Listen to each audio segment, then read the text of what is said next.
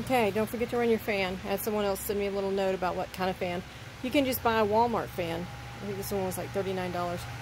Make sure it oscillates, it makes it easier. But you're still going to have to move it around if you have a small space like this, so that all the plants can get a good blowing often. I had the fan over here earlier today. It was blowing this way, and now I have it inside and it's blowing the other way. So you see, as it blows the plants, it strengthens them, right? Because they're going to be out in the wind, and they're going to be exposed to weather and bad weather and potential heat and all of that thing. And so you really want to strengthen your plant as much as you can. The fan is important. A lot of people don't do it. They kind of take the lazy route and just go ahead and plant it. And you could get lucky and put it behind a building and be fine, but I tell you, it makes a big difference. Look at this squash. It's actually a pumpkin, but it's a delicata. Broccoli.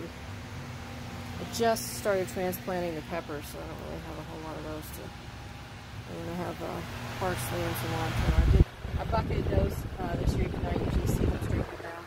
There's parsley and basil down there. So anyway, fan. Here's a fan. I'm telling you, it makes a big difference.